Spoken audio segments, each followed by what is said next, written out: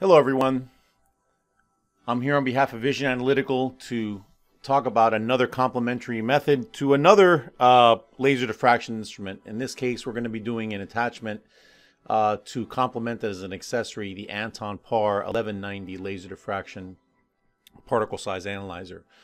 So what we have here is we have the 1190 on the right. We have an adapter kit that is developed specifically for the 1190. That allows the Vision Analytical particle shape Sentinel Pro shape module to attach, and basically in a non-intrusive way sample out small bits of sample and return it in a dynamic way. So at the same time you're doing your analysis on your laser diffraction instrument with your current method, you can add this accessory. So for the same exact sample, you will be obtaining particle sizing information on your PSA 1190. You will also be getting the shape information on the Particle Insight Sentinel Pro shape module. We have the screen split in half.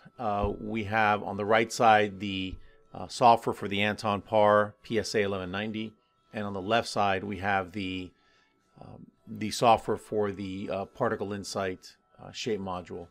So we first did a little bit of method development just to make sure that our images look acceptable while the sample was already loaded to the proper obscuration on the PSA 1190.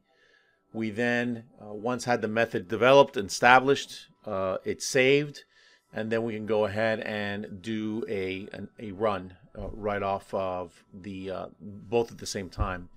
So the first sample that we did here, you'll notice that we actually ran the PSA 1190 at the same time that we ran the Particle Insight shape module.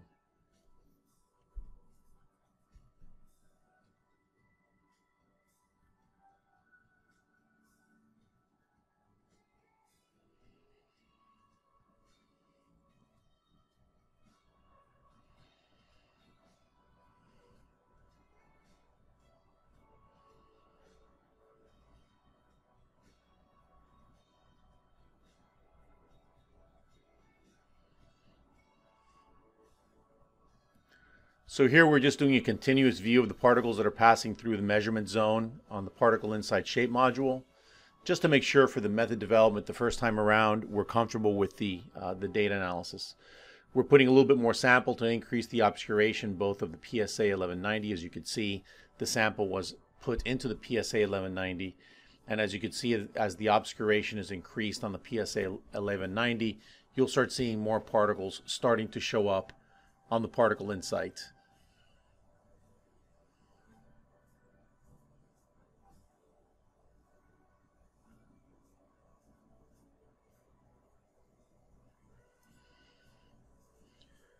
So at this point, we're ready to run. The PSA 1190 was given a test name, AP Test 2, same name that was given for the Particle Insight software. And the analysis was started.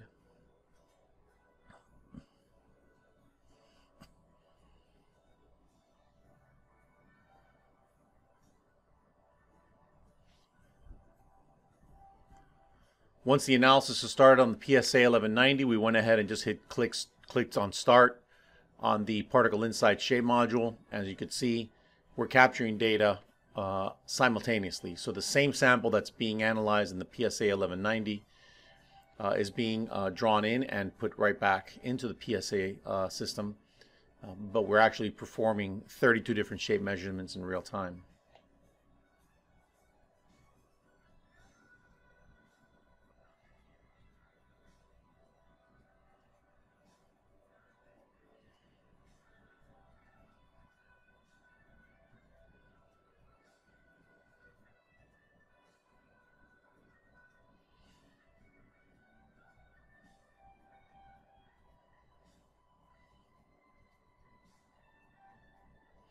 So here the results are done for the PSA 1190. It's about 47 microns, 48 microns. We also stopped at the same time the Particle Insight shape module. In the case of the Particle Insight shape module, we only captured about 1,600 particles, but yet when we look at the volume weighted distribution, as we are there, we're seeing that the mean is about 40 versus 47. So a little bit later on in this video, what you're going to see is that we felt that only measuring 1,000 particles was not going to be adequate enough. So what we did is we actually ran it again for a much longer time, where we did get much more collaborative results between the two. What we're showing here, basically, we expanded the full screen of the Particle Insight Shape Module software, and we just started viewing some of the thumbnails. There's many things you could do with the Particle Insight. You could look at portions of thumbnails. You could look at maybe the particles that are only very round, and that's what we're doing here. You can look at those particles. You can actually look at this distribution of all the 32 shape measurements of those round particles. You can also look at the particles that were not so round. So the next thing we did after this was to actually put a filter in to look at the particles that were not so round. So we looked at circularity being from 0 to about 0.6. 1 being perfectly round, and we can show you those thumbnails. There's a lot of information that you can extract from this where you can actually see the objective evidence with the sample results, but you could also look at portions of the distribution as well. So I'll stop the audio here a bit, but there's also the correlation plots that we can actually get.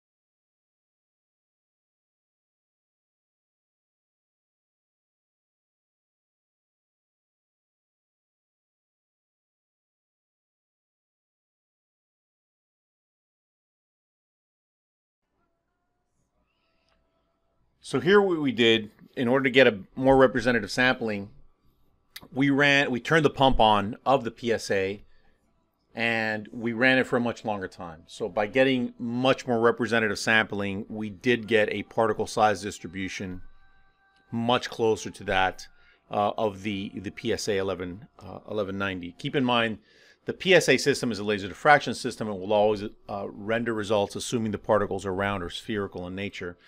We do the same with our ECA diameter number. You also always have to keep in mind that our ECA diameter number here shown is going to be a number weighted distribution. We can also show it as a volume weighted distribution. The other thing to keep in mind, now that we're showing volume weighted distribution, is that this is a number based instrument. So right now you see that a small little peak showed up. So by looking at the mode is obviously very large, but you're going to have to look at the mean at this point. The reason that mode is very large is because there is one particle that you'll see in a few minutes when we show the thumbnails that is over 100 microns. So that one particle as a volume weighted mean will be much larger than the much smaller particles by volume. So that's why it's important to make sure that you look at both volume weighted distributions and number weighted distributions when you look at the results. So we keep on going over here, and then toward the end of the analysis we'll see that we'll get to the thumbnails, and we'll get to a data result that's much closer to that of the PSA. So the story there would be that we would always recommend running a slightly longer analysis to make sure you have proper representative sampling on the Particle Insight. So you could also load more sample into the PSA. That's another option. So by loading more sample and still staying within your obscuration zone, it allows more particles to be analyzed at one time, and you'll get much better representative sampling in a much shorter amount of time. So the goal is to try to synchronize both systems at the same time. So possibly the best solution here would be to load a bit heavier the sample to make sure that you're still within the measurement obscuration zone of the PSA, but it'll allow you to actually run better representative sampling on the particle insight, which is a number-based instrument again. Let's see until we get to the thumbnails.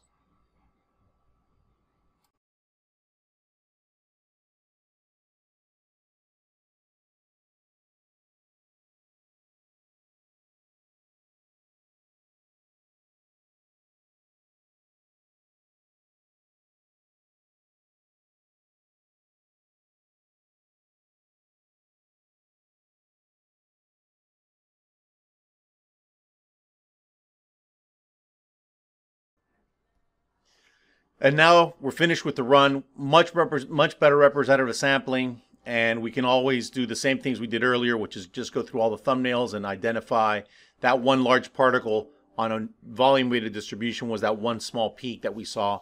But as we can go through, we can see different particles in there. Obviously, these particles are not all round. There are some particles that are definitely not round. And by doing shape analysis, we can actually determine that. We can determine the aspect ratios, the opacity, the smoothness, the circularity, and have distribution. So I hope this helps, and I just want to thank everyone.